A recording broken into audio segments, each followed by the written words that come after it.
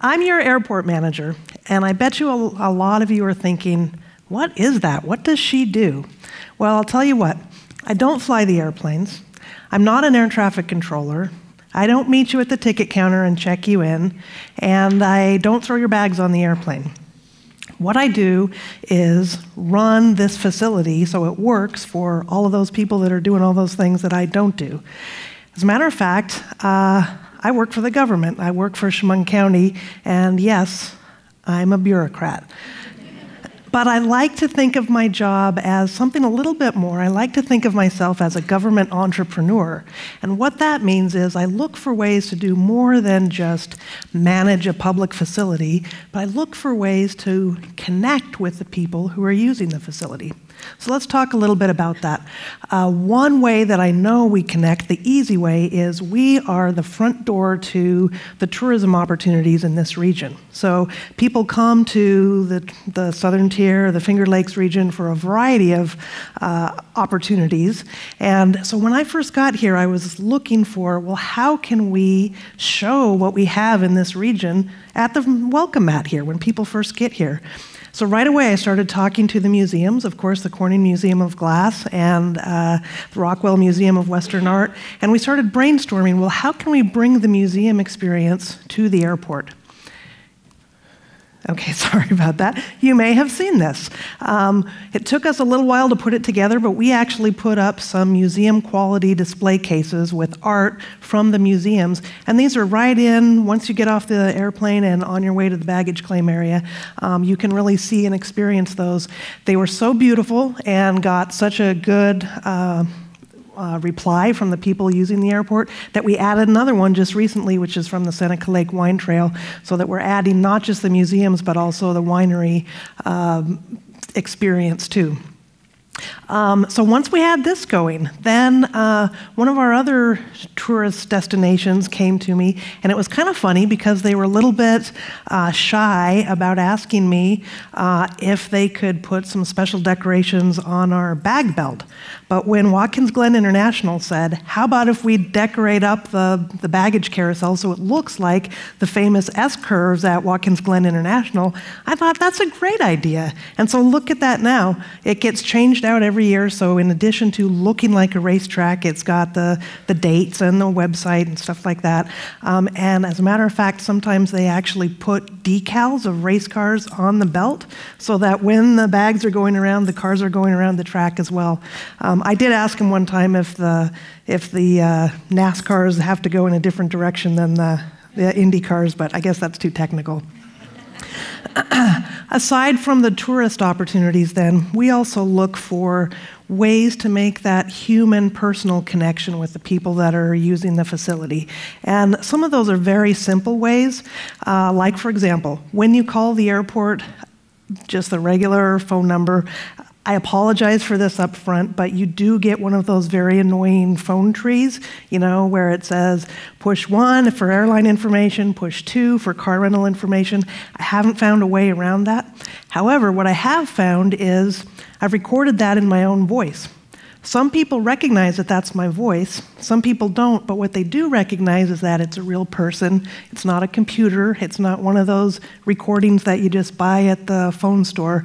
And people really, really click to that just human element of a very non-human process.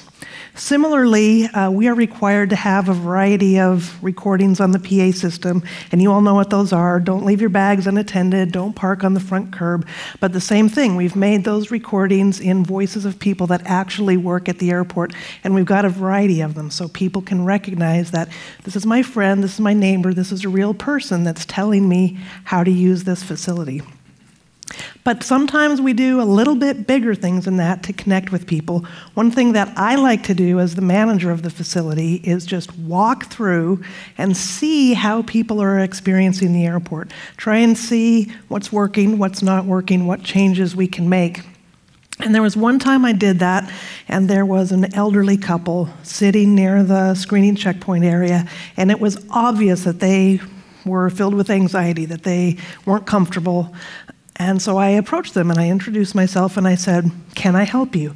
And they said, "Yes, thank you so much. We don't fly very often and we're on this trip and we don't know how to go through security. Can you help us?" So I said, "Sure, yeah, that's easy." So, started with the easy things. You got to take your shoes off, take your belt off. And then I said, "And how about your carry-on bag? Do you have your 311 bag packed?" And they said, 311. So then I knew, okay, we've got some work that we need to do here. Now, I'm hoping that you all know that 311 bag is the little 1-quart baggie that you have to put all of your small bottles of liquids, gels, and aerosols in when you go through the screening checkpoint. These people weren't aware of that, and so as we started talking about it, I finally said, "Listen, let's just open up your carry-on bag and take a look at it." Well, oh my gosh, I'm here to tell you, their carry-on bag looked like a salesman rep's case for economy-size shampoos. It was all the way full with big bottles of all the no-no stuff. So as we talked about it, they were getting more and more uncomfortable because they didn't know what they were going to do. And I said, "Don't worry about it, it's okay." I went and got a shopping bag, and I said, "Here, let's take all this stuff and just put it in this bag. And then when you get to your destination, my recommendation is the first stop you make is the drugstore and pick up little bottles of all of the stuff that you need. When you come back, we'll have these, economy-sized bottles of things for you." Turns out that when they got back, their flight was significantly delayed, and even so, we had somebody there waiting for them as soon as they came through security with their bag. These people were so happy. They're not frequent travelers. They may not fly through the airport again in their lifetime.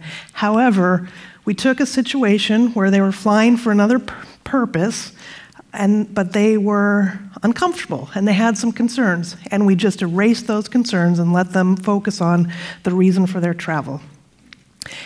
You're all smart people here, and I know that there are times when you're in situations where you're not comprehending the situation, your mind's on something else. It's a place where you don't go all the time. I know it happens to me, maybe at the IRS office, at the doctor's office, the subway station, at the airport. How many times have you just wanted somebody to recognize that you are? That's what we're talking about. That's what we try to do. Beyond that, then, we also look for ways to manage the actual physical facility so that it works for people.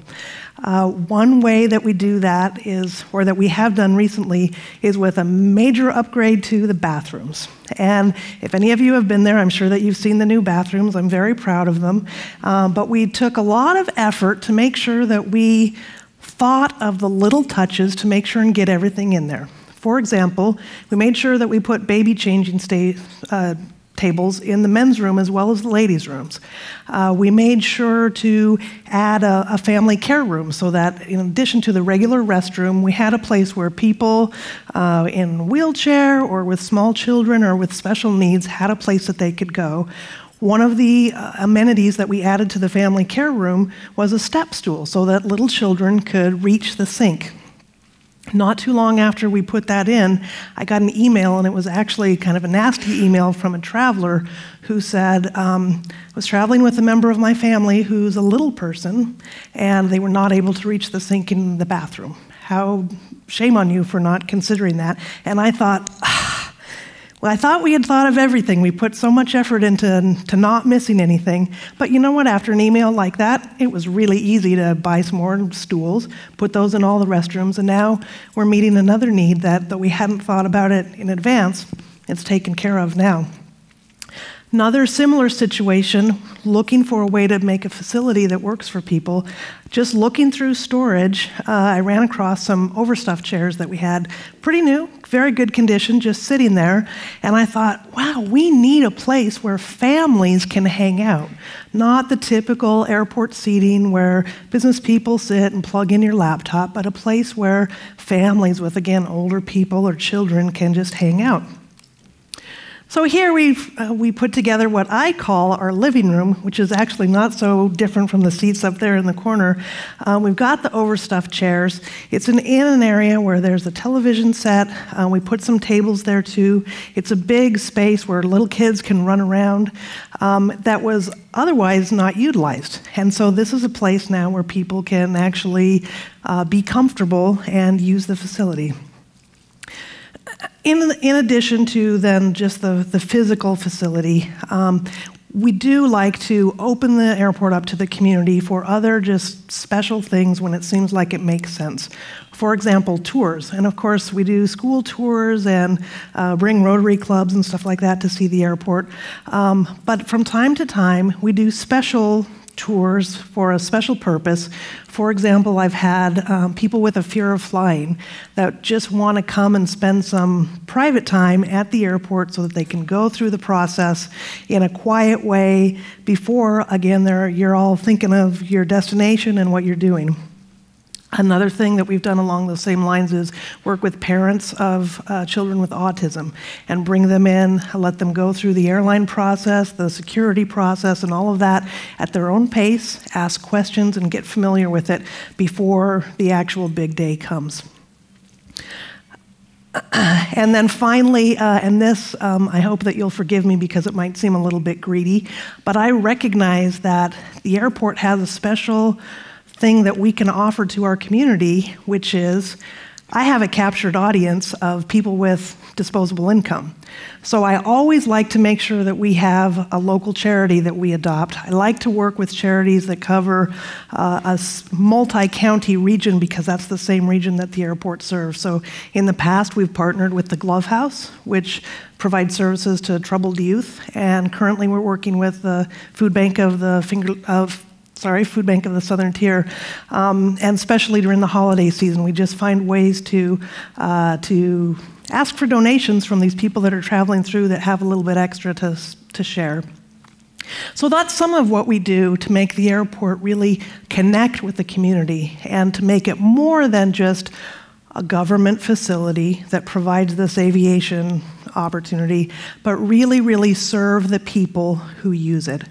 And I think that's what government is all about, don't you? Thank you.